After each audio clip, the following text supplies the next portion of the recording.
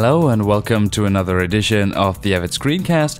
My name is Christian Förster and I've gotten so much email demanding tutorials on audio editing in Media Composer that this week we'll start a series on that topic.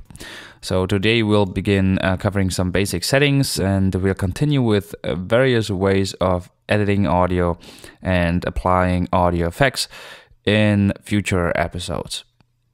So let's get started with some basic settings. They are located, surprise, surprise, in the settings tab of your project window. Right at the top, there's the audio setting. Now I can't open this here because I'm recording this podcast with an unsupported audio interface. And if I open that audio setting, it will crash the application. So what I've done is I have taken a screenshot when the audio interface was not connected, and this is what the audio settings window looks like. Now there's a couple of things that you can change here. Well, now I can't, but if you open that at home or at work, you will be able to change these things. There's the default pan, which is something that I use frequently. It is now by default set to all tracks centered. That means if you add a mono track to your sequence, it will be centered by default. You can also change that to alternating left-right. That would mean audio tracks 1, 3, 5, and so on are left, and audio tracks 2, 4, 6, and so on are panned to the right. Now this can bite you in the butt when multiple editors work on the same sequence, because it is a user setting, and if you created the sequence with all tracks centered and the next person opens it with alternating left-right, the audio mix will be all messed up, and hopefully everybody will notice right away, and it's not going to be too much of a problem. But just keep that in mind. The default pan only applies to audio tracks when you have not panned anything by hand. As soon as you change the panning here by hand, and even if you get back to mid as it was before, now it doesn't matter what anybody will have here as their default pan. I touched the slider, so it will stay the way I left it. Couple of other settings here: the source monitor scrub and the record monitor scrub. Scrubbing is if you hold down the shift key and go through your sequence frame by frame.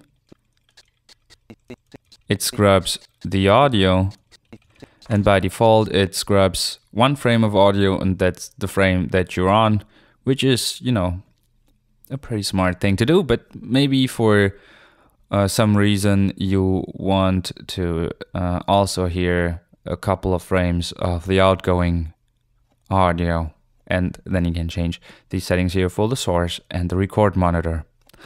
Okay, that's the audio settings. And then there's the audio project settings.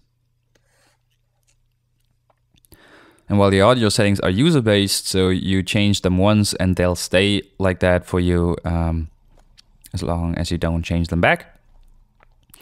The audio project settings are project-based, so the settings are tied to the project, not to the user.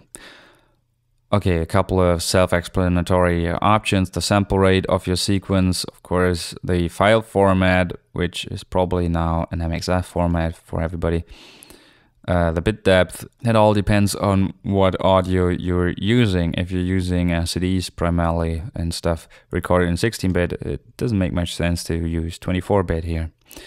Here's an interesting one: convert sample rates when playing. Always, if you have audio clips with different sample rates in your project, this will in real time convert them, and you will be able to play them in real time.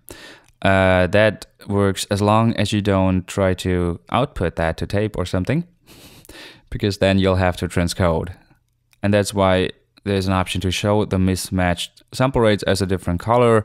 This way you will immediately notice that something is wrong, and you can fix that before pulling your hair out when you're trying to output that and get done and go home. Then there's the input tab, where you can specify the input source. There are your different inputs. an output tab where you can change the master gain. So if you find out, for example, that the volume of your whole sequence is like 3 dB too low, you can increase the master output gain to plus 3 dBs. You can also change the monitor volume. And also very important is this one here where you select your mix mode. Now this is the stereo mix mode where I mix to the tracks 1 and 2 for output. We can also go mono and direct out, where you can patch your tracks to outputs of your liking. Also interesting is the effects tab, where you can choose to bypass the clip gain, the audio gain, or the real-time equalizer in the whole sequence, and specify the render sample rate conversion quality. Of course, we'll use high and slow because we're into quality. And I mean, you know, audio transcoding is not a very taxing thing to your processor, not anymore anyway. You can disable real-time audio dissolves for whatever reason you might want to do that. I can't for the life of me think of anything, but you know, possibly you might want to do that. And there's the dissolve midpoint attenuation, where you have two different settings. One is the constant power, and that attenuates the midpoint by minus 3 dB, and the linear one, which is the default, by minus 6 dB. And there's an interesting article that Steve Cohen wrote about that, and I'll link to it in the show notes, where he goes into detail about the difference between the two, and the practical difference as well, which is always fun to know. All right, that's the audio project settings. And last not least, there's the import settings, and there's an audio tab, which is something that you should definitely have a look at. We can say convert the sample rate when importing to the project rate, which is a smart option to check if you ever want to output your sequence to tape or something. You can do the same with the bit depth of the audio. Also not a stupid thing to check. This one is new in, I think, version 4 or something. We can apply the attenuation or gain on importing stuff, which is a very smart thing because, for example, when you import CDs, they are, of course, mastered to 0 dBFS. And in Germany anyway, our maximum level is a minus 9 dBFS. So you could check this, say minus 9. You can also check CD only if it's only CDs that are mastered to 0 dBFS, but if you import MP3s or whatever, they are most likely also mastered to 0 dBFS. Okay, that's the audio import settings. Wow, this is a meaty show, huh? Are you still awake? But trust me, in a minute there'll be something that is actually not too stupid to know. Because the next thing we'll go into is the audio tool. Now, this is first of all a peak meter. The peak meter has a very low latency. I don't know how it is where you work. In Germany, we generally use a 10 millisecond averaging peak meter. And this is a 0 dB averaging, so no averaging at all peak meter, which means very, very short peaks are displayed here, but not on our broadcast peak meters. And that's why it's not a very smart idea to level your audio with the internal peak meter here of the audio tool.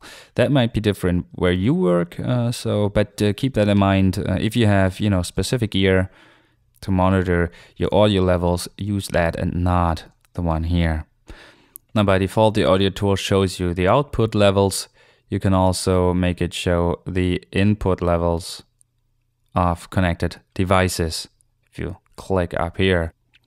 And then there are two funny looking buttons here with letters in different font sizes. It's a UI nightmare, I think.